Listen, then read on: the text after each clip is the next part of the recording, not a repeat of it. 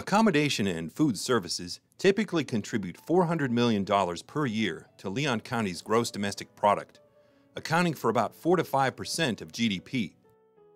Total sales by hotels and restaurants in Leon County topped $1 billion in 2022, up 62% from $640 million in 2012, and more than double the $460 million of 20 years ago.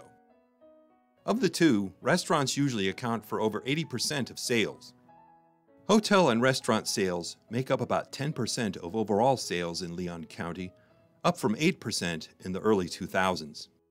Over the past 2 decades, employment in accommodation and food services has risen from 11,000 to about 17,000, with an average annual employment growth rate of around 2.5% per year.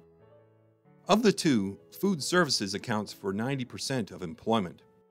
About 36% of accommodation and food services employees in Leon County are between the ages of 18 and 24. 21% of the local population is in that age group, due in part to 65,000 full and part-time college students in Leon County. As of 2022, there were 800 establishments in accommodation and food services, about 300 more than 20 years ago, growing by about 15 per year from under 500 in 2002. Food services accounts for about 9 out of 10 establishments of the two, and taken together, they average close to 24 employees per establishment.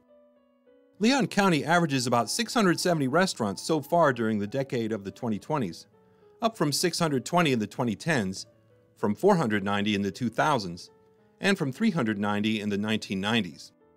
Total seating capacity has dropped since 2020.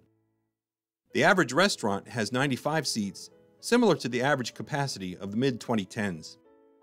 Leon County averages 66 hotels and motels to date in the 2020s, up from 64 in the 2010s, 61 in the 2000s, and 55 in the 1990s. Total rooms averaged 6,200 in the 2020s, up 7% from 5,800 in the 2010s, and 15% more than in the 2000s. The average number of rooms per hotel or motel has increased over the past 2 decades. Room occupancy has averaged around 62% in the past few years, similar to the mid-2010s.